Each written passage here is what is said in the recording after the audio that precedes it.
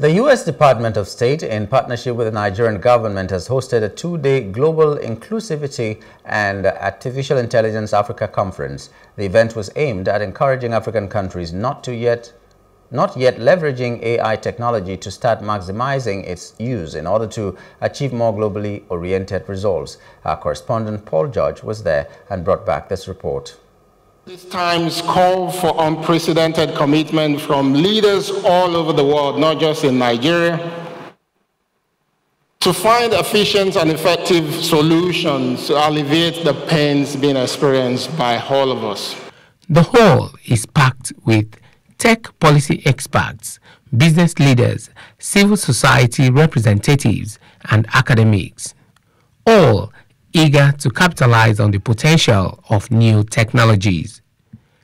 In a pre-recorded message, U.S. Deputy Secretary of State Kurt Campbell assures the audience that the Biden administration is prepared to offer Africa the support it needs to advance the continent. Building an AI-ready institutional and regulatory environment, we can help AI work for Africa. AI can also play a significant role in achieving the Sustainable Development Goals in Africa. Guidelines must be established for the safe, secure, and trustworthy development and deployment of AI technologies that advance our shared values and promote fairness, transparency, and accountability. The Minister of Communication, Innovation and Digital Economy, Bosun Tijani, said the government's initiative aligns with President Bola Tinubu's commitment to attract investors, create more jobs, and improve the lives of the people.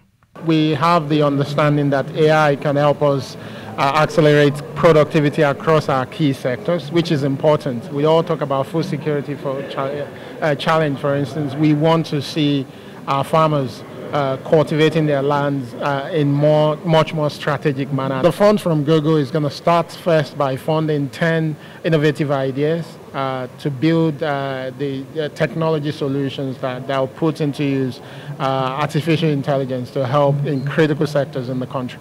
Corroborating Mr. Campbell, Acting Special Envoy for Critical Emerging Technology, U.S. Department of State, Dr. Seth Center, added that AI has come to stay. While Senator Shoaib Afolabi Salisu, representing Ogun Central Senatorial District, and the Chairman, Senate Committee on Information Communication Technology and Cybersecurity, emphasized that AI will help Nigeria to unlock our potential, reduce crime, and boost our economy. We take this seriously at home and abroad.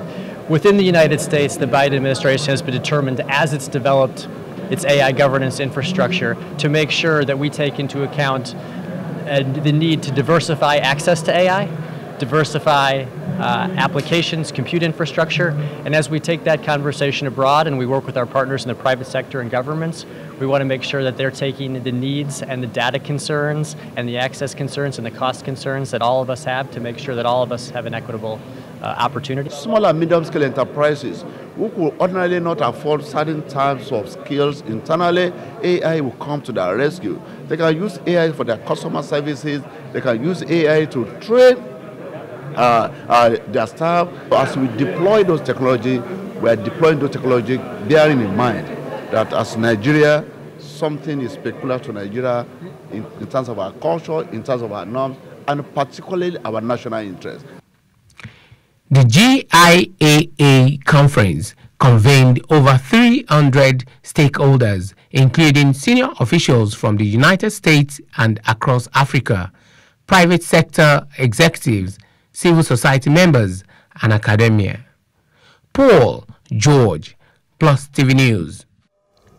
Hello, hope you enjoyed the news. Please do subscribe to our YouTube channel and don't forget to hit the notification button so you get notified about fresh news updates.